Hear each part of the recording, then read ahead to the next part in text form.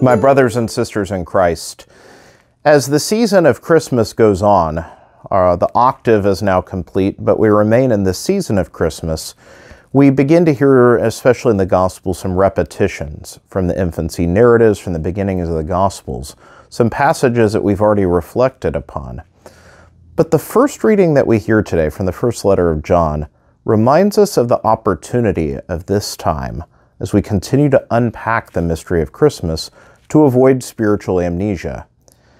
It's perhaps the great ill of our day that we need to remain rooted in what we have heard, the mystery that we know.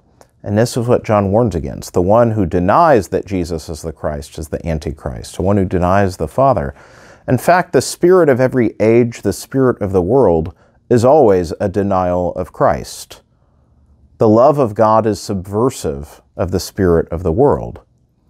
And so, it's not just enough that we acknowledge Christmas or that we celebrate it for a day, but this must be a mystery that we internalize so greatly that it's not lost, that we're rooted in it, changes everything for us.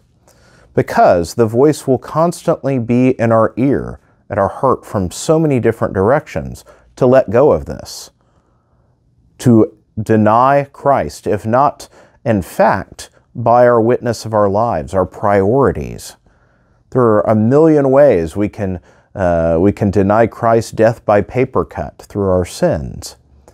This is what the spirit of the age and the world says, and that if we are people who, like Mary, truly hold the mysteries of God and reflect on them in our heart at all times, then we will not forget, we will not develop this spiritual amnesia, and our lives will have proper orientation in all things.